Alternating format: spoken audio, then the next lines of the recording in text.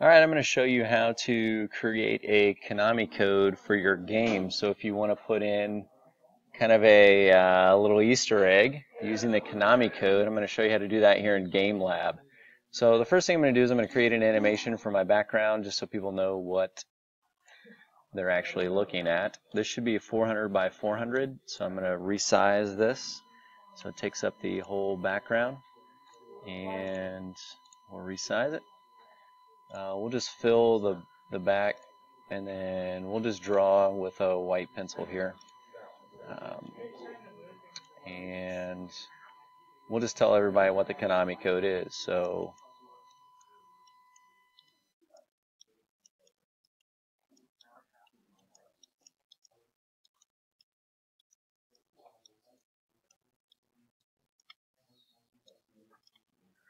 and it's going to be up, up, down, down, left, right, left, right, B, A, and then we're just going to do, instead of start, we're just going to have a click from our mouse.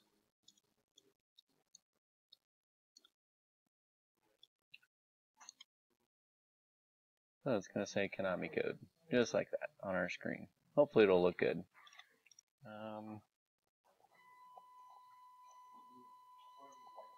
So Konami code background, perfect on that. We will set a new animation, and we'll set it to 400, and we'll fill that, and we'll just do a red to show that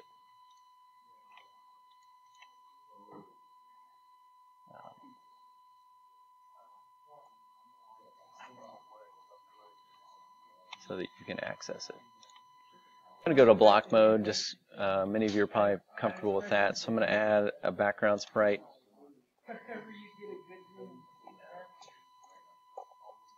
I'm going to draw an animation for that background, and I'm going to set it to Konami code, and then I'm going to draw sprites. And again, I usually like to write some code, test some code, write some code, test some code. It's a good habit to get in so you can check your work as you go. So there we go. I'm going to create a variable that's called code, and just going to kind of walk you through my process here, but I'm going to say that every time I press one of these particular buttons, it's going to add, or it's going to change the code value. And then that way I can check the code value against what the next button press should be. So that's really all I'm going to be looking for in this one big if statement. So inside of my draw loop, I'm going to be looking for a bunch of if key downs. So the first key down that I'm going to look for is I'm going to do a key went down. Again, I'm looking for the transition of the key, and first one is going to be my up arrow. And when the key goes down, I'm going to now reset my code to the value of 1. So if I run this, and again, over here in the debug section, I can put in code, and it will then look at my variable code, and if I press my up button, you can see the code went to 1. And if I press it again, nothing happens, because again, it always sets it to 1. So that worked the way I wanted. So now what I want to do is I want to check another if statement. So I'm going to go to text mode, because for me, copying and pasting is a lot easier from this mode. And my next is an up, and this one I want to go to 2. And I'm going to run this, and now I'm going to push the up button one time. Now you can't see this, but you got to trust me. I push it one time, and look what happened. It actually registers 2, and I pressed it once. The reason is because it is holding the value. This function holds the value of the keystroke, and then it checks it after it does the draw sprite, and it re-goes through this loop, and it checks the value again. So it actually says, yep, key is a different value and it says, yep, key is a different value, and it sets code to 2 before it draws the sprite and goes through that draw loop again. So this is where you have to kind of insert an AND Boolean operator. So we want this to go to code 1 when the up button is pressed and the code value is equal to 0. And then we want this one to go to 2 when the up button is pressed and code is equal to 1. So now let's check and try this code. So now when I press the up button one time, it went to 2 again, because it's the same reason. It does this is true, and this is true now, so it goes right to here. So we actually have to put this as an else if value, or an else if condition. Now the first time through, it's only going to allow you to do this one, draw sprites, come back through. And the second time through, it's only going to allow you to do one of these again. So the second time through, because code is now 1, it will only allow you to do this section. So now when I run it, we'll notice that when I press up, code is now 1, and I press it again, and now code is 2. And if I keep pressing it, nothing happens. If I click down or any of the other buttons, nothing happens. So hopefully you kind of get the idea now that this is the pattern that we're going to follow. So essentially, I can copy and paste this pattern, and now I can just change some values. So this is going to be down. This is going to be code 2. This is going to go to code 3. This will be a down. This will be a code 3. This will be a code 4. And now this is going to be left. This will be a code 4. This is a code 5. This will be right. This will be code 5. This will be code 6. So now I'm going to stop there and I'm going to check. So again, once you get a couple things done, do a little bit more, check and see if it works. So let's try it. So if I press up, down, down, left, right, and I can see that my code went to 6. Now I'm going to try a different code. So I'm going to go up, down, down, right, left, up, right, down, down, right, left, right. Oh, you see the issue. I can actually get to code 6 by just randomly button mashing. So watch this. I'm going to button mash on this one. So I'm just going to take all 4 of my values and I'm just going to hit them all. And look, I got to 6. And I'm just literally randomly, if you do it on your own computer, just pushing all of them at kind of the same time. I wonder if I could just push them all at the same time 6 times. 1, 2, 3, 4, 5. Yeah, basically you just button mash all of them at the same time and you get this value.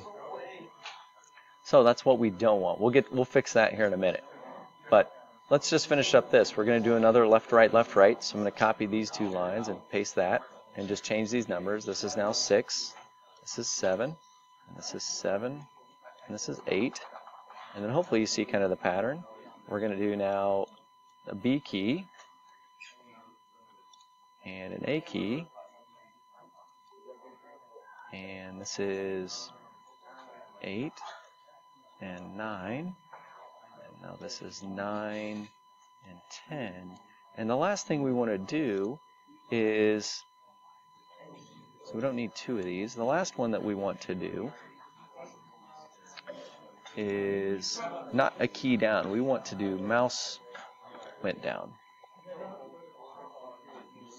Alright, so we want a mouse went down here.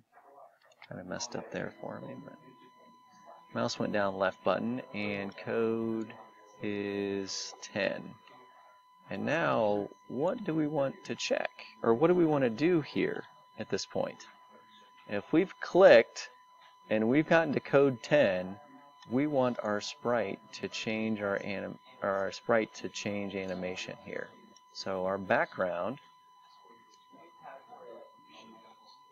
is now going to go to, let's go back to show blocks. Again, I don't, off the top of my head, access BG. There we go. That's what I called that one.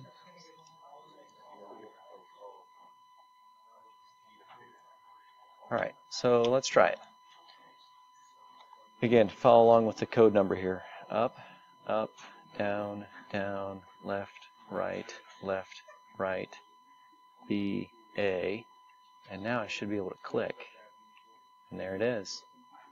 Showed that it went to that particular one. Now, if I reset, go to that animation, let's see what the size is. Oh, it's 100, 100. So let's make this 400, resize our canvas content, and go back to our code, rerun it, up, up, down, down, left, right, B, A, click. And there we go. Now, you're saying, hey, if I just button mash, you know, I can button mash to get to 8, and then I can just button mash over here and get to 10, and now I can click. So that's no real Konami code. You're making this step up. Well, here's where you need to put in the other conditions that are occurring. So this is kind of the fun part, in my opinion. So now you have another else if. So what are the conditions that you don't want to have for your keys? So if you think about it, if you press the up key anytime other than the first or second keystrokes, you want it to basically take the code back to 0. So I'm going to start there. So I'm going to say if key went down up, and I'm going to do this guy, I'm going to copy this right here. So if our up key went down and the code was not equal to 0, okay, because it's got to be equal to 0 for that one, or 1. So I'm going to use the OR operator, which is double vertical line. It's right above the enter key, shift and enter. Code is not equal to 1, and I have to put these in parentheses. Now this is where you have to get pretty good at Boolean operators and understanding kind of the logic of a Boolean operator. But I'm going to put code equal 13 just so that you can see that, okay, this does something different than if it starts off at 0. So what this is saying is that if the up key went down, which this is all going to register, but the code, and the code is not a 0 or a 1. So if it's a 0 or 1, it's going to then go into one of these two. But if it's not a 0 or a 1, it's going to check in here and it's going to set code to 13, so we know that we pushed it at the wrong time. So let's try it. It's going to give us a comparison that we should do just like we did up here and a triple equal. Triple equals are a way in JavaScript to be more specific with, so it knows it's an integer 0 instead of like a character or a string 0. We're just going to not worry about those warnings actually. But here we go. We've got up, up, down, down. Now I'm going to push the up button. Watch what happens. It goes to 13. So it was not in the right order. Let's try 3 ups. Up, up, and then up. Goes to 13. So anytime I press the up button now in the wrong order, just the up button. So like if I'm doing left, right, left, right, left, right, left, right here, nothing happens. If I push down, down, again, I can button mash with the bottom ones, but if I hit that up button, it'll go to 13. So essentially, I've now taken out the up button from the proper sequence. Okay? I need to do this now for every key on my keyboard. Bear with me, it's not that bad. So I've gone ahead and done this for a lot of keys on the keyboard. So you can see, again, I added down, left, right, B, A. And again, whenever down is pressed during the second and third codes, 4 and 6 for left, 5 and 7 for right, B is 8, A is 9. But now look what I did here. If the mouse moves and the code is not 10, then everything gets reset back to 0 now. I changed that from a 13 to a 0 because if I left it at 13 anytime I moved the mouse, that value code would go to 13 and I couldn't get it back. But right now I can go up, up, down, down, left, right, B, A, click on it, and now can enter my game. If I do up, up, down, down, down, it goes back to 0. If I do like up and I move the mouse, it goes back to 0. If I do up, up, right, or up, up, left, down, down, left, right, and I hit Q, it goes back to 0. So you can add all the rest of the keyboard keys right after this, again, as OR statements. And this now is how you create your Konami code. You can do whatever you want after that. You can make this a